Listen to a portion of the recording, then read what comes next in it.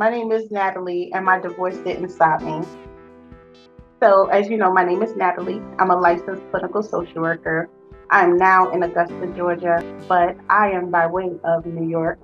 I was married to my husband for a couple of years, and we went through a lot of ups and downs, but mostly infidelity. And that was a big struggle for me because when you're a minister in the church and you're serving and everybody's watching you and watching your every move, divorce in the house of God is looked, it's frowned upon.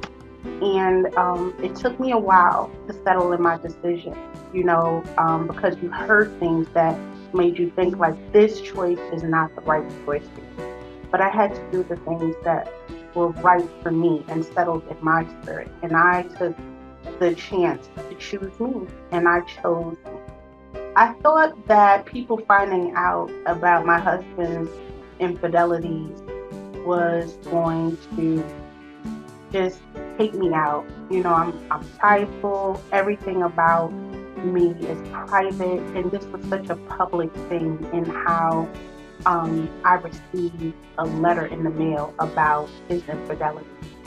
And when I tell you that this has, that was not the case. When I thought that it was going to stop me from living and being successful and, you know, reaching my dreams, when I thought that it was going to keep me in a place of being bound and hurt and harmed all the time, and that my heart would never repair. That's not what happened. While it took a while, I repaired, but then also I got results. And the results have shown that I'm more successful and I'm more powerful than I've ever been in my life. And I will tell you, since I've divorced, I moved from New York.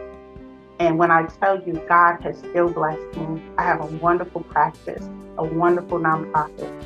I've written 5 books. I've been on TV in my community multiple times. I work with my city.